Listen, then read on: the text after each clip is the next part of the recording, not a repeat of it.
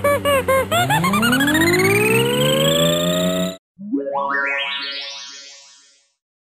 here at Space 2008 with Day Prize nominee Graig Bogart of the Ineffables. Hello. Graig, welcome. Thanks for spending some time talking to us. My pleasure. I gotta say, I really loved the Ineffables. It was really a cool book. Thank you very much. Yeah, could you tell us a little bit about how the Ineffables came to be? I try to describe it to people as a science fiction, political satire, mystery adventure series. I kind of cast the net wide to encompass every genre I could think of. Okay, so how long have you been doing Ineffables, Graig? Since about the fall of 2001. Yeah, I detect a lot of different comic book influences in Ineffables.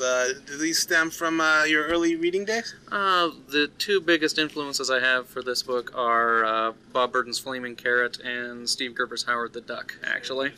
Although a lot of my visual vocabulary seems to come from 60s Marvels. Yeah, well, the Abe Lincoln obviously is in the spirit of Simon and Kirby's Captain America. And the Gorman, too, is Big Kirby. Yeah. And Clarity is looks like it popped out of Steve Ditko's head. Yeah. So, definitely a lot of that. I mean, that was stuff I picked up on, you know. I'm obviously a very nice nod to Gerber, by the way. Well, thank you very much. The only one who did that. But Bob Corby is wearing the Howard the Duck button. Yes, he is. So cool. Yeah, it looked like Abe Lincoln got his fighting moves from Cap himself. Yeah. I call him the world's toughest patriotic comic character. Sure. You ever do any teaching, like comic, history or science or anything? Or is this just like a hobby that you research on your own on the internet, that kind of thing, and put it in the comic book? I don't know, because it was so much politics and science in the book that it seemed like maybe, I don't know. I try to draw from sources outside of just reading comic books, so, to make it more interesting.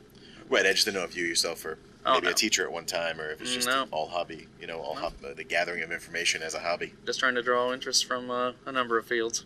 So.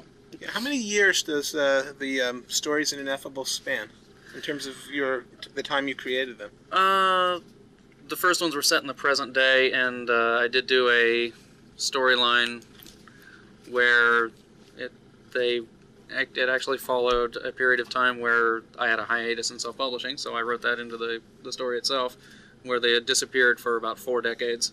So there's a book called Prime Mover that'll turn up in a trade paperback, hopefully by the fall. That was set in the year 2050. Yeah. Sure. No, I meant actually in terms of real time and creating it, because I could really see your art style develop from some of the stories at the beginning towards the later. It just gets better and better, and it's a lot more fun to read. Let's see. The earliest one in this trade paperback was probably around 2003, and then the final chapter was 2006. So. Sure. Okay. And are you working on any other projects besides Ineffables? I'm a member of a small press collective called Panel. We're all based in Columbus, and we produce anthologies twice a year. Cool. So what's the next one that's coming out? The one that we're debuting today is Panel Work. Terrific. It's a inter-office mail envelope stuffed with mini comics from about 6 different creators. Cool. That sounds great. So you said 2006 was the last chapter in here. Is there more after this? I have a brand spanking new Ineffables out on the floor there too. Yes. So. Are you bringing in any more historical characters? Let's see. In fact, I am. If you don't want to reveal any spoilers, all right. Because I do plan on buying the book. Part of the gimmick of the group is that they've existed in one form or another in Mystery City for over 100 years. So I do occasionally pull in different historical figures to have been members, and a few of them do pop up in this latest chapter.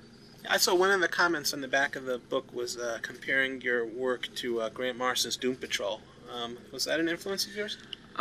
Actually, no. Really? I think that's where the Steve Gerber thing comes from. Actually, I would call Gerber the 70s Grant Morrison, I guess. So. Sure, absolutely.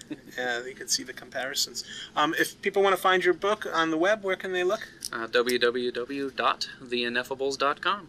Okay, well, we appreciate you taking the time to talk with us, and we look forward to seeing what you have coming down the line. All right, thank you very much. Take care.